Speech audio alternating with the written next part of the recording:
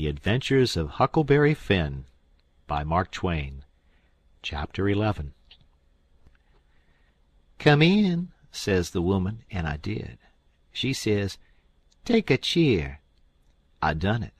She looked me all over with her little shiny eyes and says, "What might your name be?" "Sarah Williams." "Whereabouts you live? In this neighborhood?" "No, in Hookerville, 7 mile below.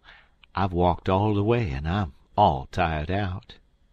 "Hungry, too, I reckon. I'll find you something." "No'm, I ain't hungry. I was so hungry I had to stop 2 mile below here at a farm, so I ain't hungry no more. It's what make me so late. My mother's down sick, and out of money and everything, and I come to tell my Uncle Abner Moore. He lives at the upper end of the town, she says. I hain't ever been here before. Do you know him?" "No, but I don't know everybody yet. I haven't lived here quite 2 weeks. It's a considerable ways to the upper end of the town. You better stay here all night. Take off your bonnet." "No," I says. "I'll rest a while, I reckon, and go on. I ain't afeard of the dark." She said she wouldn't let me go by myself, but her husband would be in by and by, maybe in an hour and a half, and she'd send him along with me. Then she got to talking about her husband, and about her relations up the river, and her relations down the river, and about how much better off they used to be, and how they didn't know but they'd made a mistake comin' to our town, instead of lettin' well alone, and so on, till I was afeard I had made a mistake comin' to her to find out what was goin' on in the town. But by and by she dropped on to Pap and the murder, and then I was pretty willin' to let her clatter right along. She told about me and Tom Sawyer findin' the $6,000, only she got it 10, and all about Pap, and what a hard lot he was, and what a hard lot I was, and at last she got down to where I was murdered. I says, "Who done it? We've heard considerable about these goin's on down in Hookerville, and we don't know who 'twas that killed Huck Finn." "Well, I reckon there's a right smart chance of people here that'd like to know who killed him. Some think old Finn done it himself." "No, is that so?" "Most everybody thought it at first. He'll never know how nigh he come to gettin' lynched. But before night they changed around and judged it was done by a runaway nigger called Jim. Why, he—" I stopped. I reckon I better keep still. She run on and never noticed I had put in at all. "The nigger run off the very night Huck Finn was killed. So there's a reward out for him, $300. And there's a reward out for old Finn, too, $200. You see, he come to town the mornin' after the murder and told about it, and was out with them on the ferryboat hunt, and right away after he up and left. Before night they wanted to lynch him, but he was gone, you see. Well, next day they found out the nigger was gone. They found out he hadn't been seen since 10 o'clock the night the murder was done. So then they put it on him, you see, and while they was full of it, next day back comes old Finn, and went boo-hooing to Judge Thatcher to get money to hunt for the nigger all over Illinois with. The judge gave him some, and that evening he got drunk, and was around till after midnight with a couple of mighty hard-looking strangers, and then went off with them.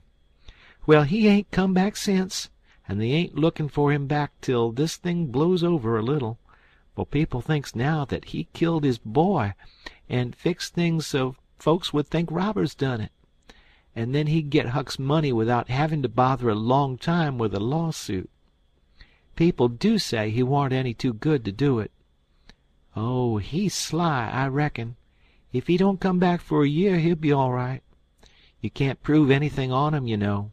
Everything will be quieted down then, and he'll walk in Huck's money as easy as nothing." "Yes, I reckon so. I don't see nothing in the way of it. Has everybody quit thinking the nigger done it?" No, not everybody.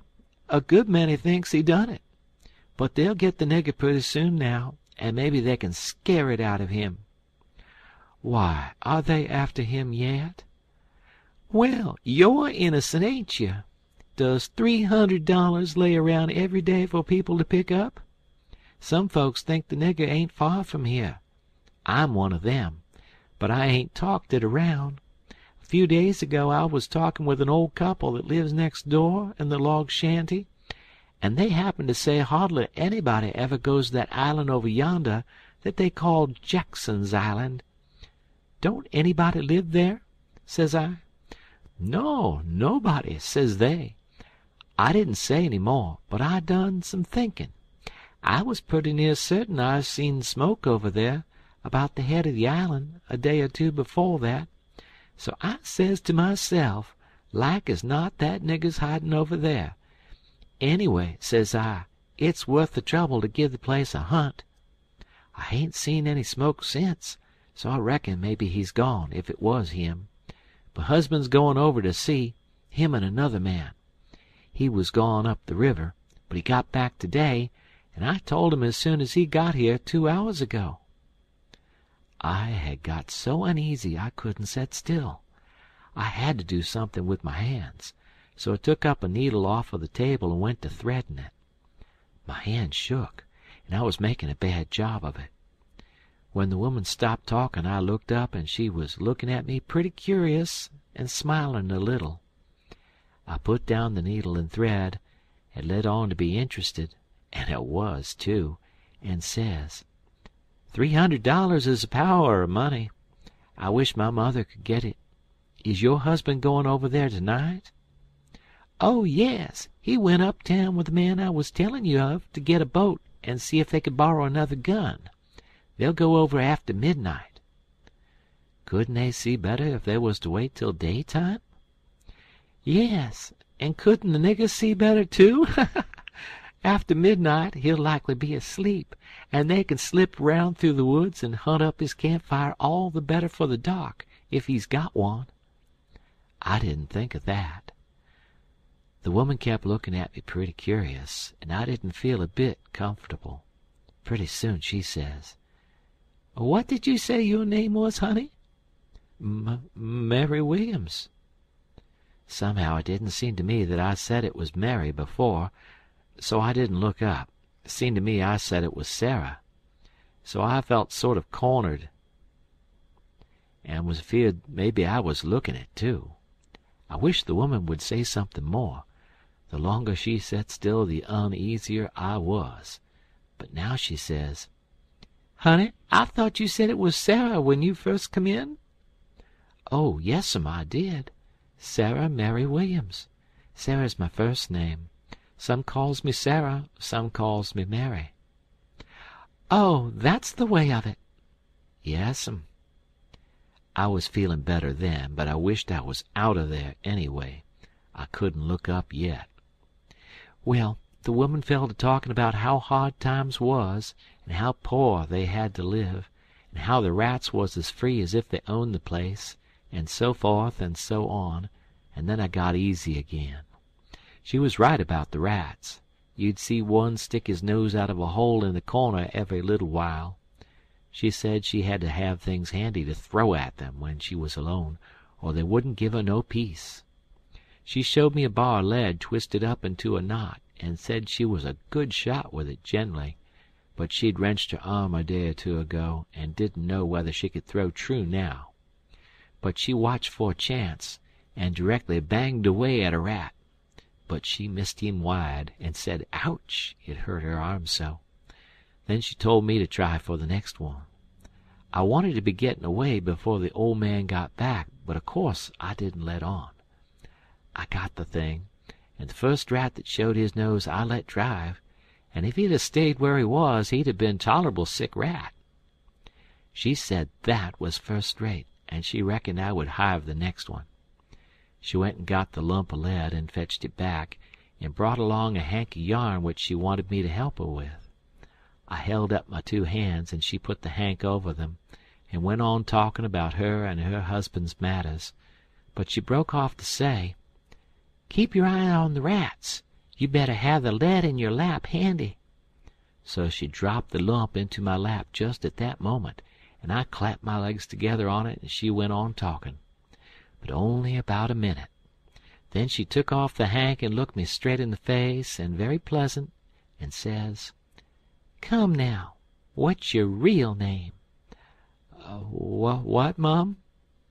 "What's your real name? Is it Bill, or Tom, or Bob, or what is it?" I reckon I shook like a leaf, and I didn't know hardly what to do. But I says, "Please to don't poke fun at a poor girl like me, Mum. If I'm in the way here, I'll—" "No, you won't. Set down and stay where you are. I ain't going to hurt you, and I ain't going to tell on you, nuther. You just tell me your secret and trust me. I'll keep it, and what's more, I'll help you. So'll my old man if you want him to. You see, you're a runaway 'prentice, that's all. It ain't anything. There ain't no harm in it. You've been treated bad, and you made up your mind to cut. Bless you, child, I wouldn't tell on you. Tell me all about it now, there's a good boy." So I said it wouldn't be no use to try to play it any longer, and I would just make a clean breast and tell her everything, but she mustn't go back on her promise. Then I told her my father and mother was dead, and the law had bound me out to a mean old farmer in the country 30 mile back from the river, and he treated me so bad I couldn't stand it no longer. He went away to be gone a couple of days, and so I took my chance and stole some of his daughter's old clothes and cleared out, and I had been 3 nights coming the 30 miles. I traveled nights and hid daytimes and slept, and the bag of bread and meat I carried from home lasted me all the way, and I had a plenty. I said I believed my Uncle Abner Moore would take care of me, and so that was why I struck out for this town of Goshen. "Goshen, child? This ain't Goshen. This is St. Petersburg. Goshen's 10 mile further up the river. Who told you this was Goshen?" "Why, a man I met at daybreak this morning, just as I was going to turn into the woods for my regular sleep. He told me when the roads forked I must take the right hand, and 5 mile would fetch me to Goshen." "He was drunk, I reckon. He told you just exactly wrong." "Well, he did act like he was drunk, but it ain't no matter now. I got to be moving along. I'll fetch Goshen before daylight." "Hold on a minute. I'll put you up a snack to eat. You might want it." So she put me up a snack and says, "Say, when a cow's layin' down, which end of her gets up first? Answer up prompt now. Don't stop to study over it. Which end gets up first?" "The hind end, Mum." "Well, then, a horse?" "The forward end, Mum." "Which side of a tree does the moss grow on?" "North side." "If 15 cows is browsing on a hillside, how many of them eats with their heads pointed the same direction?" "The whole 15, Mum." "Well, I reckon you have lived in the country. I thought maybe you was trying to hocus me again. What's your real name now?" "George Peters, Mum." "Well, try to remember it, George. Don't forget and tell me it's Alexander before you go, and then get out by saying it's George Alexander when I catch you.